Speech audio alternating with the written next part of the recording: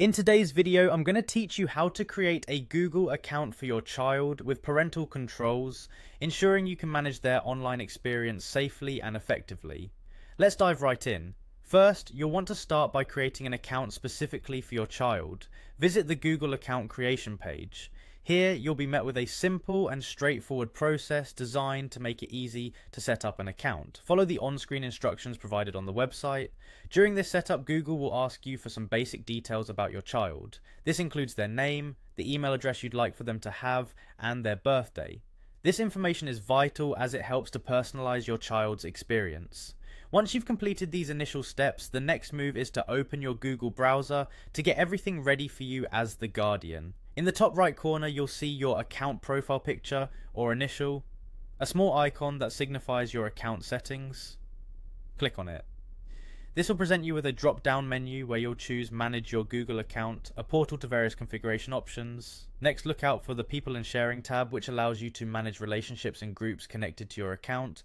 Here, you'll want to focus on the section titled Your Family on Google. This section is specifically designed for family groups, and this will be the hub where you can manage parental controls effectively. Click on Manage Your Family Group to be taken to a neatly organized page where all family-related settings can be altered.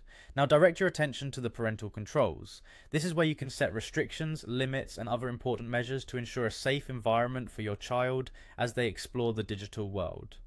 On this page, there's a link titled Read About Parental Controls.